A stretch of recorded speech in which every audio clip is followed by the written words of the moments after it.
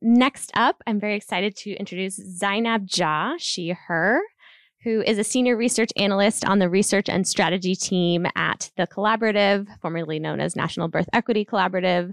She received her master's in public health from Rollins School of Public Health at Emory, with a background in behavioral science and health education with mental health certificate. At the Collaborative, she's worked on coalitions and projects focusing on foreign policy, family planning, and sexual and reproductive health, rights, and justice for Black women and birthing people transnationally. She's currently supporting the research team on the Respectful Maternity Care Initiative, the development of birth equity research measures, and other projects to explore Black maternal health. She also supports projects that center birth equity and climate change solutions for Black birthing people. Very pleased to introduce, please join me in welcoming Zainab Jah. Thank you. All right. Hello, everyone. Good morning and good afternoon if you're joining virtually. So happy to be here today. And thank you so much for Nurturely for introducing me to the space. And I'm getting to present alongside folks that I reference in my presentation. So that's really exciting for me. All right. So first, wanting to just introduce a little bit about myself and who I am and my identities and how I show up in this work. So it's a lovely picture of me and my parents. My father is from Freetown, Sierra Leone. So I'm a daughter of an immigrant. And my mother's from Arroyo, Puerto Rico. So that deeply informs my work and how I show up into this work.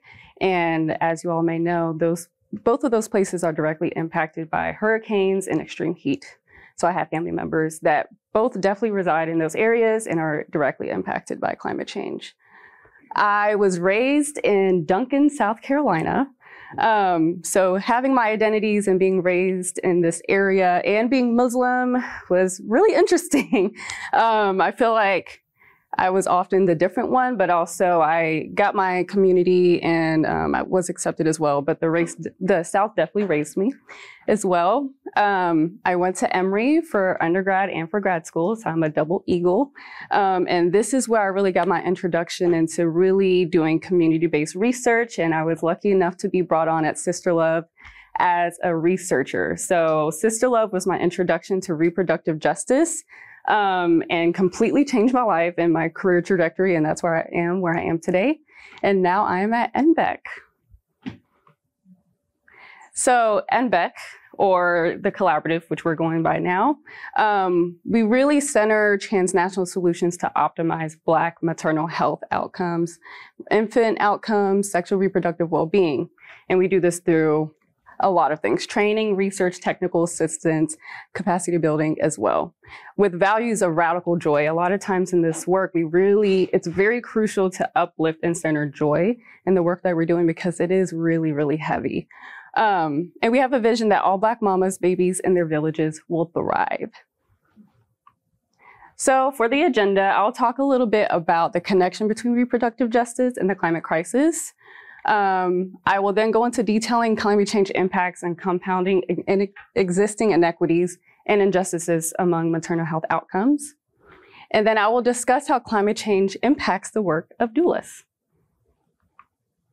So this slide, just to do RJ grounding, this is Miss Loretta Ross. If you don't have this book, highly recommend.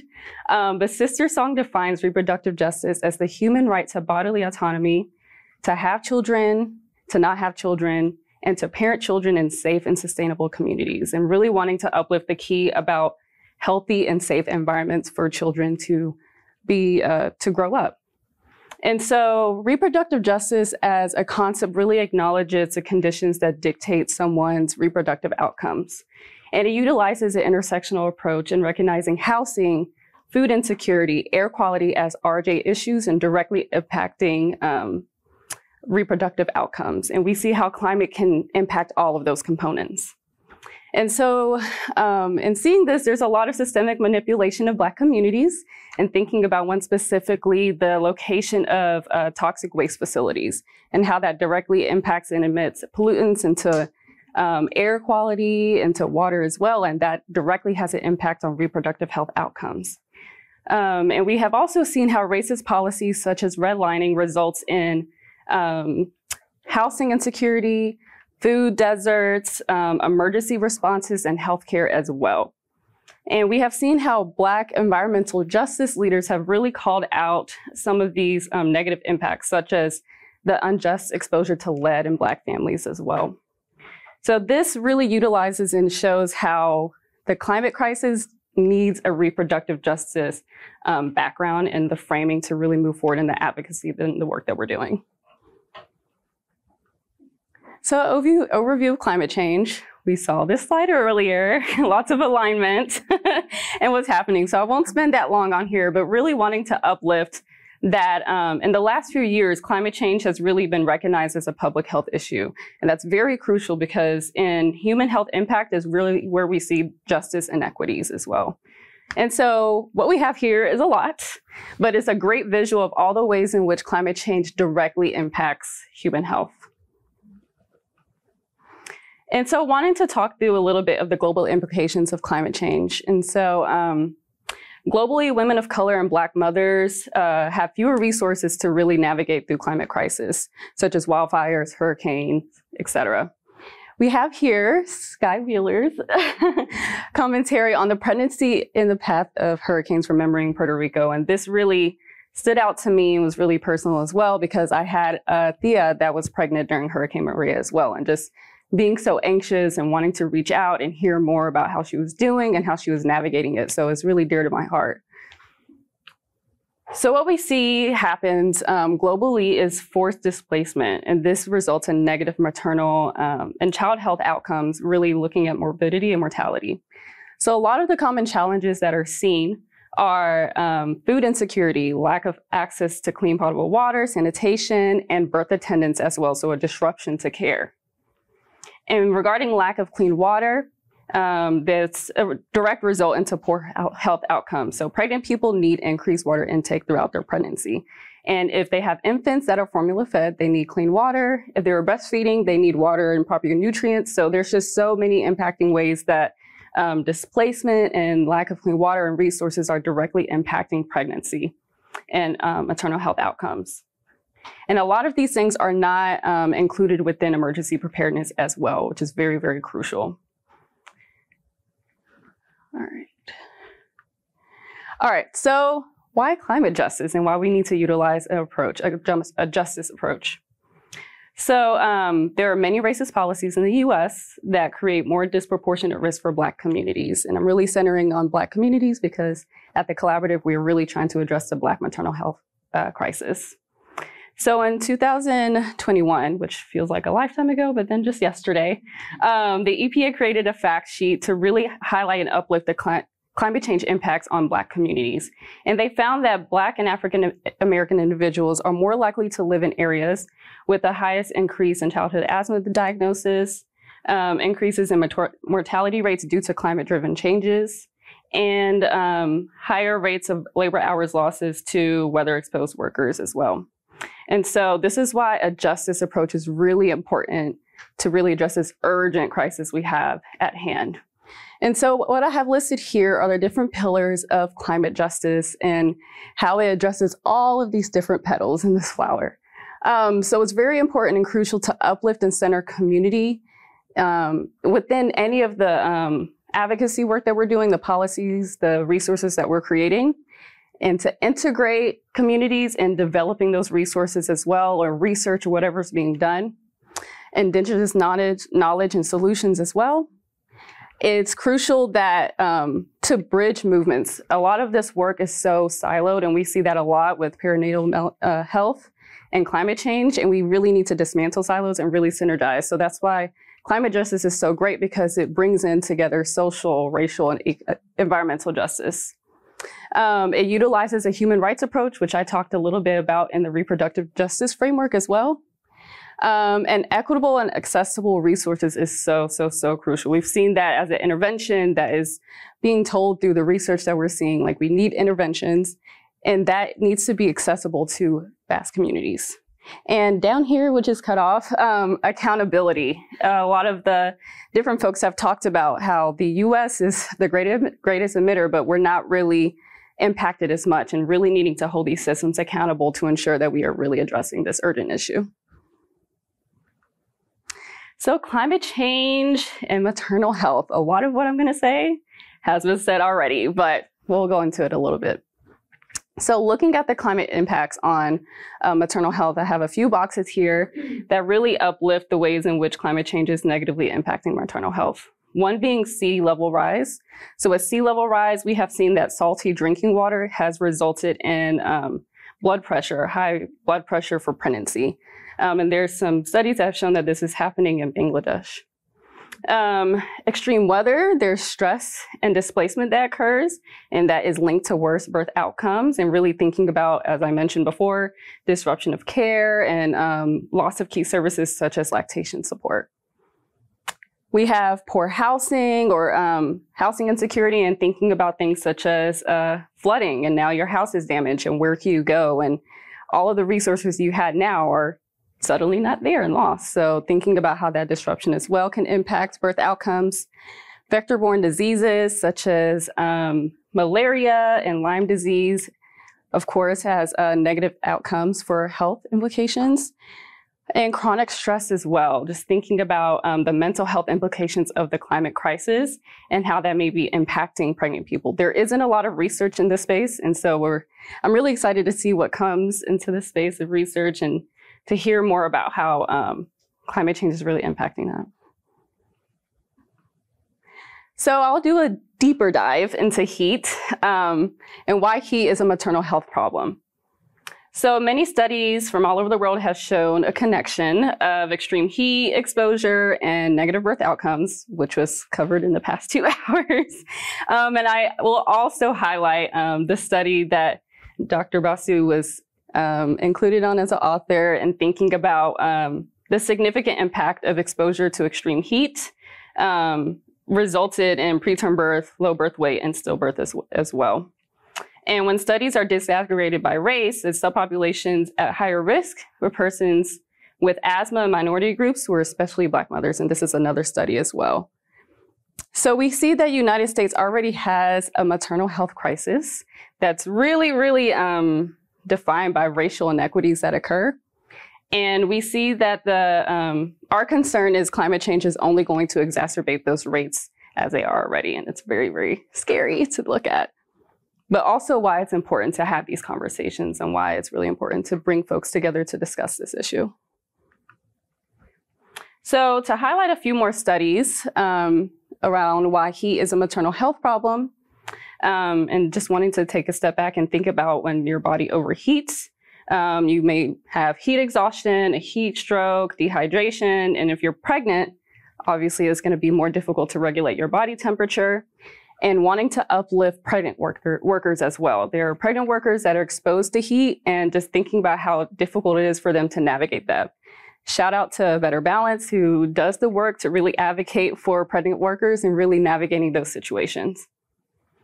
So a few studies highlighted gestational diabetes and heat as an issue. There's a connection between hot summer weather and increased risk of gestational diabetes. There are more studies that have highlighted a higher risk of developing high blood pressure or preeclampsia when exposed to heat. And there are other studies that highlight pregnancy complications, such as exposed extreme heat and longer maternal hospitalizations, and then immediate and prolonged effect of extreme heat exposure as well. And we have seen that these rates are higher among Black mothers. Another special note is there are studies that have been done that show that there's a connection between interpersonal violence and heat waves, and just wanting to recognize that intersection as well, and really acknowledging that is one of the leading deaths of pregnant people, thinking about violence. So what can be done to protect and support mamas during the climate crisis?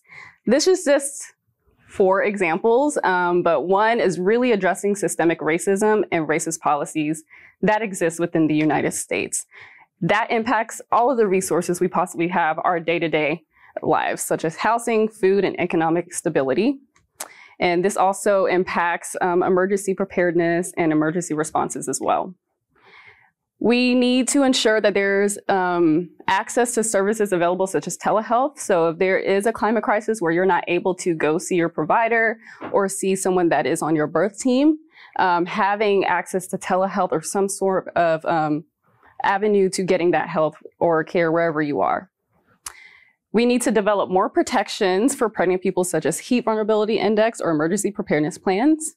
And aligned with one of the pillars of climate justice, providing resources to those that are greatly impacted by the climate crisis. And we will, the box is a little off, but we will highlight this, and this is where doulas really come into play. So doulas and the climate crisis. Highlighted here are two organizations that are doing phenomenal work in the climate change space as doula collectives, is Birthmark Doula. They're located in New Orleans, and Metro Mommy Agency located in Miami, Florida. And some of the many ways that doulas are fantastic in addressing maternal health outcomes, this is just a handful. Doulas are trusted in communities. They have lived experiences. They can connect with those that live within the communities of their clients. They spend a great amount of time with clients throughout their pregnancy and thinking about and hearing stories from the research I'm already doing with my team, how a lot of pregnant people feel very frustrated with the amount of time they get with their provider, but doulas spend so much time throughout the entire pregnancy. And special highlight to Health Connect One, they're doing great work and really capturing what doulas are doing outside of just direct care and the amount of time they spend and dedicate to their clients throughout their pregnancy. They create plans to support mamas throughout their pregnancy. They can take time to adjust the plans based off of their needs and any changes that may be occurring in their environment. They act as information holders and advocates for their clients and community members as well. And they may already be interested in advocating for different things within their communities. Gonna have another shout out for Esther McCann, who's at Metro Mommy Agency, who we collaborated with Sky to develop a training for a group of doulas to really drive these connections of climate change, impacts on maternal health and reproductive justice. And so the next few slides are from that training. Tony Oberly, who was also at the collaborative, developed these slides. She is a doula, so she was really able to integrate and show how doulas can directly integrate climate change solutions within her work. So a few interventions to support clients that doulas may take. We have heat. So of course, we want to recognize and uplift that doulas do a lot of work. And the goal is not to add on to what they're doing, but to just seamlessly integrate within the work they're already doing. So with heat, if a doula is creating a food diary for their client, they can have a tracking water intake component on there to ensure that they are getting the water that they need, especially if they are exposed to extreme heat. Suggestions to stay inside if possible and seek shade. And there's also recommendations to look at the weather app, to look at the feels like temperature as well. And recognizing humidity can increase how hot it feels outside. For air quality, there are suggestions as well on the weather app. There is a little part that monitors the air that can really indicate whether someone may or may not want to go outside. Of course, sometimes it's hard to avoid that, but it is something to just look out for. And emergency planning as well. So working with providers or folks on the birth team to really integrate like a plan just in case something happens within their ending birth plan. And here we have a deeper dive. New Orleans Breastfeeding Center created this resource named Tips for Safe Infant Feeding in Disasters, which is very helpful. So this is a long list, but a few of them is making an emergency contact list, create a prenatal supply list, packing a bag early with specific things that you need, talk about cup feeding as an alternative to bottle feeding. There's so many resources and people are doing this work already and really trying to figure out how to navigate breastfeeding in disasters. But, you know, we need to ensure that this is more widely available for folks. And this is a mock workflow. Again, shout out to Tony, but she showed the different stages of someone's pregnancy and the different ways in which that you can integrate and think about climate change mitigation each step of the way. So air conditioning, neighborhood heat, flood risk, heat exposure, opportunity for break. All of these are aligned with the ways in which climate change may directly impact their day-to-day. And it's so important because doulas can check in and really get an understanding of the working and living environments of the person. So Really excited to talk about the Doulas survey that is being created in collaboration with Human Rights Watch, March of Dimes, the Collaborative, and the National Association of Nurse Practitioners in Women's Health. And our goal is just simply, one, to understand what doulas are already doing in helping their clients navigate the climate crisis. We want to know what they're doing to protect them. We want to know like the type of solutions they're providing. We want to understand if they are concerned and even interested in environmental health and want to integrate it within their work. We want to learn if they would be open to getting funding and additional resources as it relates to environmental injustices and climate change. And really, we want to build a community. Like, we see that doulas are existing and working together on this front, but if we can even nationwide build solidarity and an area to collaborate and share best practices, we want to do that.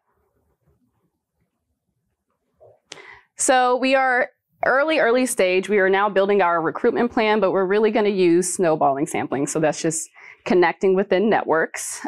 So we're building out that list now and reaching out to our networks.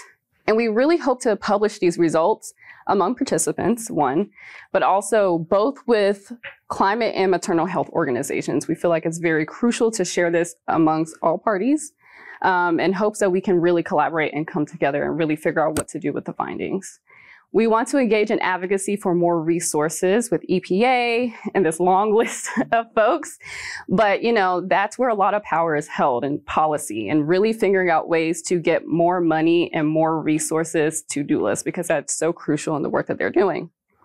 We are also working on a doula curriculum and training. So as I mentioned, we did like this first pilot study, and we got great feedback, and we're hoping to do it more nationally. So we believe with the information that we get from this survey, it will be able to help inform what we include in a curriculum, how to expand the trainings, incorporate more of what they're already doing. We want to learn from them. So that's really the goal, and connect them as well. So we're really excited about how this survey can impact and build out this as a project as well. If you know of any doulas, please email me. My email's cut off, but it's zjah@birthequity.org. If you know of any doulas that would like to take this study, please share it with me. And how to be engaged in this work. So a few actions moving forward is, one, to dismantle the silos between maternal health and climate and environmental justice. We keep saying this, and we're going to keep trying to work through that. It's really crucial and important to uplift the work doulas are currently doing to support their clients. They really are acting as frontline workers to the climate crisis, and we just want to continue to uplift them, show appreciation and love, but also advocate on behalf of doulas as well to ensure they're getting the funding and resources that they need and deserve. And advocate for doula compensation. I'll keep saying that. I'll scream it until my legs cannot handle it anymore. And we also have a list of national advocacy opportunities as well. So I met Emily through the March of Dimes EJ group. So that is a group where we are really doing work to really bring in together maternal health and what's happening in environmental justice space and resources we can create, ways that we can advocate, et cetera. So if you're interested, reach out. Of course, we have the Protecting Moms and Babies Against Climate Change bill that is part of Momnibus. That is incredibly crucial because, one, it provides more resources and funding for community health workers and doulas and birth attendants. It provides an opportunity to create trainings for healthcare providers to really identify what risks may be happening with their patients as it relates to climate change. So that is something that we are continuously advocating for at the Collaborative, and we hope to see more and more. We hope to see it be enacted.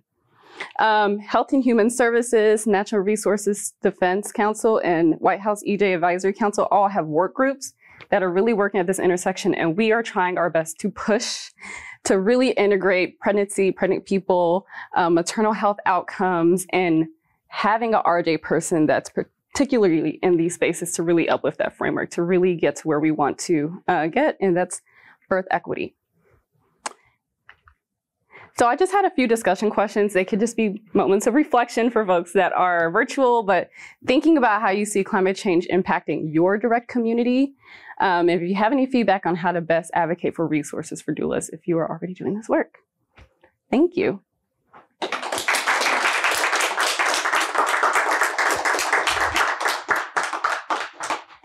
Thank you so much. Does anyone have any questions or want to share any reflections?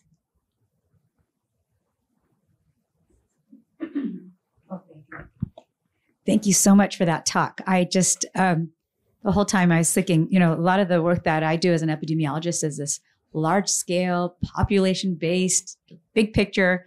And to see it, some of that work translated down to the community level and to the doulas specifically just gives me so much pleasure to see this. I just blown away by your presentation and so happy.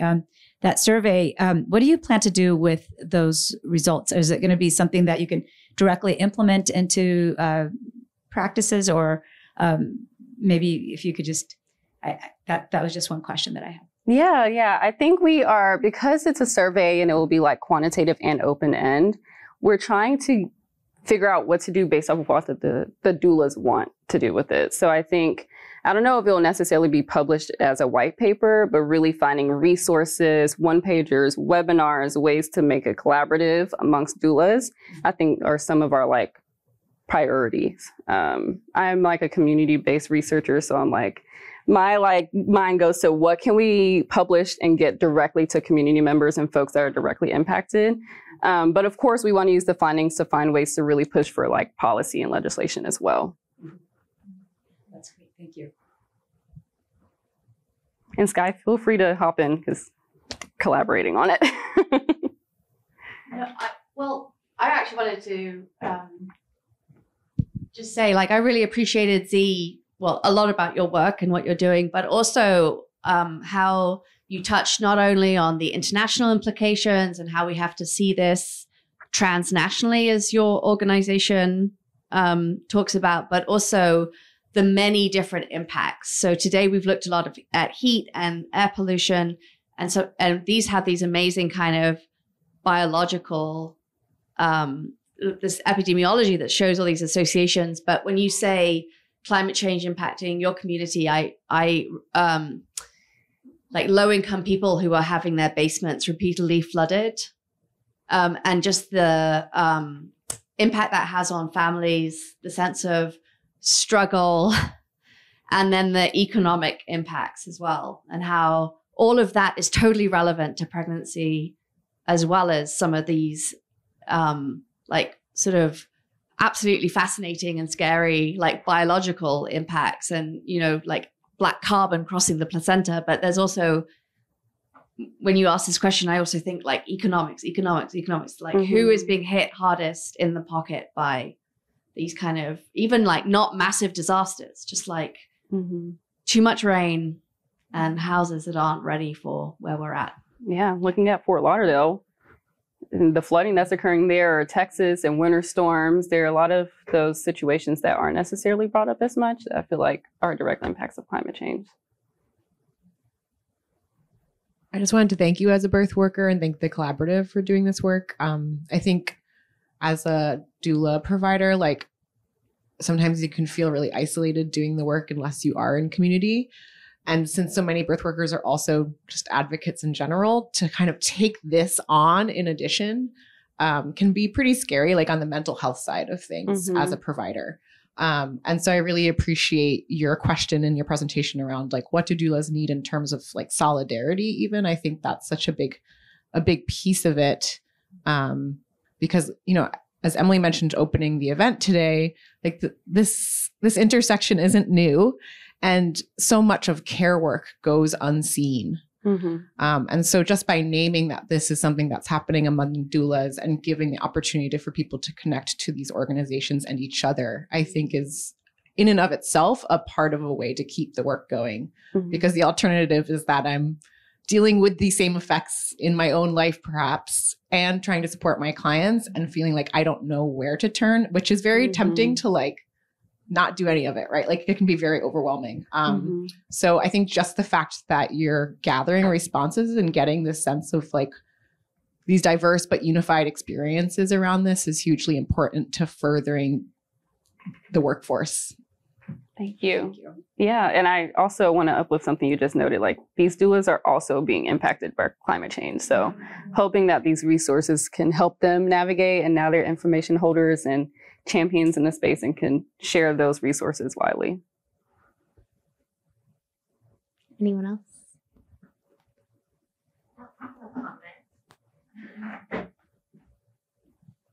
It's more that I just wanted to acknowledge what a meaningful presentation this was for me. I'm sorry, I'm a little emotional.